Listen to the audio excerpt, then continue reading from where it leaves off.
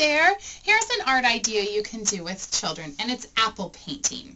So you'll need an apple, any apple's fine, and some paint, and some paper. Any paper is fine. You can use construction paper or printer paper, whatever you have, and then cut the apple in half.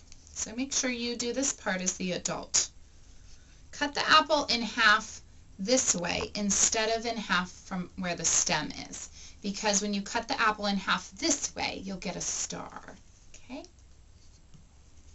So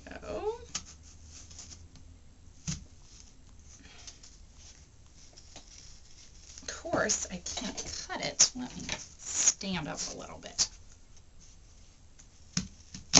There we go. That's why we have adults do it. Okay, so then, as you can see right here, there's a star in the middle, and it makes the coolest prints. So what I do is I just take out those seeds, so then we don't have any prints of the seeds. We just want the pretty star shape. Okay? And you can use both halves if you want. I'm just going to use one half.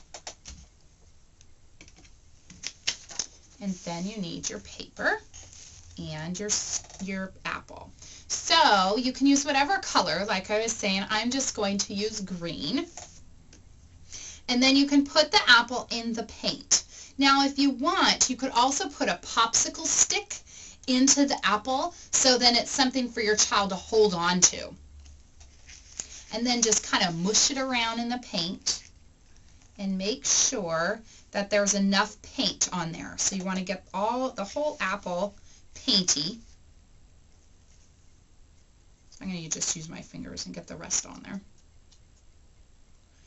And then it'll make this apple print. Sometimes the star comes out great and other times it doesn't, but it's okay. It's just the fun of it. And then kind of push it down. It makes its own little stamp.